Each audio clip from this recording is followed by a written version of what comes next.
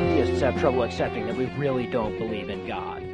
They like to think that deep down we're just suppressing our faith, but when we find ourselves in a really tough situation, we'll revert to our programming, we'll drop to our knees, and we'll start praying. After all, when they look at the world, they see God, so how could we look at the same world and not see him at all? Similarly, a lot of atheists have trouble accepting that theists really do believe in God. We like to think that deep down they know good and damn well that it's all a myth propagated by power-hungry shamans, and that when the shit hits the fan, they'll abandon their superstitions and turn to a secular solution. After all, when we look at the world, we don't see a God, so how could they possibly look at the same world and see one? Now, clearly part of this is just a lack of intellectual empathy. They think we've got a God-shaped hole in our hearts, we think they've got a reason-shaped hole in their heads. It's a defense mechanism, kind of like the one where we demonize the opposite side of the political spectrum. It's harder to accept that they've looked at the evidence and come to a contrary conclusion than it is to create a caricature of their opinion and pretend that they're all heartless or stupid or whatever. And I suppose a lot of people would like me to just leave it there. I said something bad about one side, I said something bad about the other side, now can't we all just get along?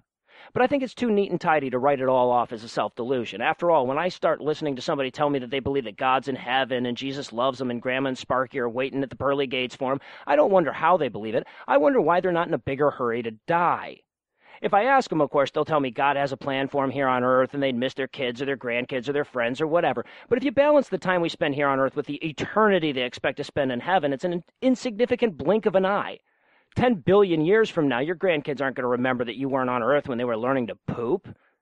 And why isn't everybody more eager for their loved ones to die? It seems to me that once Mom has arthritis or even a persistent headache, she'd be better off in heaven where she doesn't have to suffer anymore. How selfish is it for me to hope she lingers on in minor pain for decades just so I can have her around to babysit the kids? Look, I've watched friends grieve the loss of a loved one, both theists and atheists, and I can tell you from a statistically insignificant unblinded anecdote that one doesn't seem to have any easier a time with it than the other.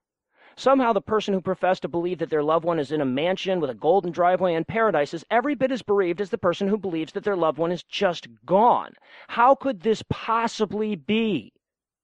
When I say that I don't think theists believe their own bullshit, it's not something I'm basing on my own psychology, it's something I'm basing on their behavior. If you honestly believed all the way down to your core that you're going to go meet the people that you lose in a perfect world in the clouds after you die, how could you possibly mourn their passing? How could a funeral be anything but a joyous occasion?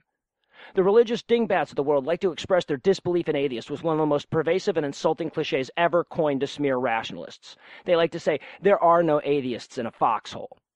The idea is that even we heathens will turn to God if things get bad enough. Included, of course, is the unspoken assumption that when we experience this instantaneous conversion, it'll be their God we start praying to. You know, it never seems to occur to them that if that's how it worked, all the Christians in the foxhole would start praying to Allah, Shiva, and Odin just to be on the safe side. But I'd like to submit the opposite. When you're in the proverbial foxhole, myths and superstitions are cold comfort. When the bombs are raining down, nobody's saying, shit, man, I sure hope that one hits us. And if they were, we'd rightly assume they'd lost their fucking minds. I submit that when we're facing the uncertainty of our own deaths, we are all atheists by default. Contrary to the adage, when it comes down to it, there are no theists in a foxhole.